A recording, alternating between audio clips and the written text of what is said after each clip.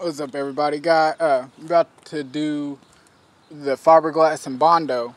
What I did, I used old trick method to get like parking tickets or tow stickers off your car. Hit it with WD-40, and so I sprayed WD-40 on top of the roof. I hit it with the wire wheel, and that got rid of the like glue residue from the vinyl top that was sitting up here.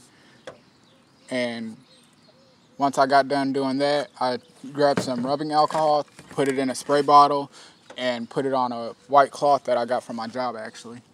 And sprayed it, wiped it down really good, did it twice.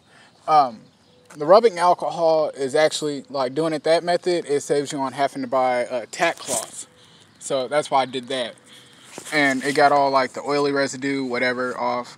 And then I put tape around it to so I don't go outside this line when I'm doing the laying the fiberglass and the bondo, so I don't go outside the line. Bought this sander on Let Go for dirt cheap.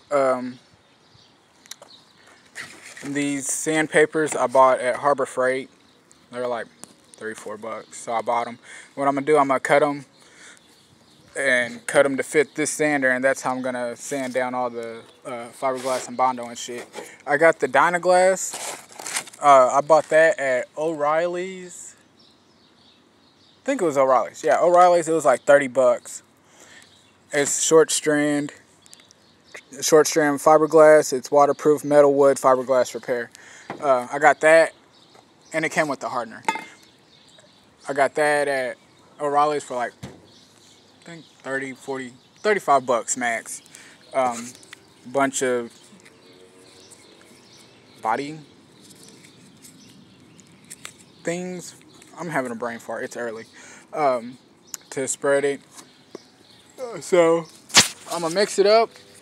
Wear gloves when you're doing it, cause the fiberglass is actually what they use in like roofing shingles, and I learned my experience from using with fiberglass when I was doing roofing. I took my shirt off with my big brother, and I was itchy as hell.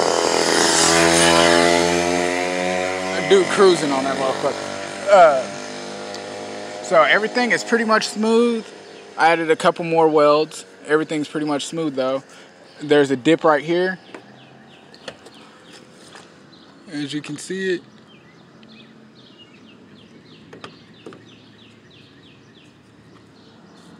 And then there's those welds right there. Dang, I should bring this out more. Yeah, I think I'm gonna bring that out more. So to mix up the fiberglass, you just pretty much put like a golf ball size, about like this, big around, and then you put like maybe an inch of the hardener, cream hardener in it, and then you whip it up like that. I need 2 hands to do it, that's why I'm not recording it, and it's hot and my phone will shut off in mid-video. So you just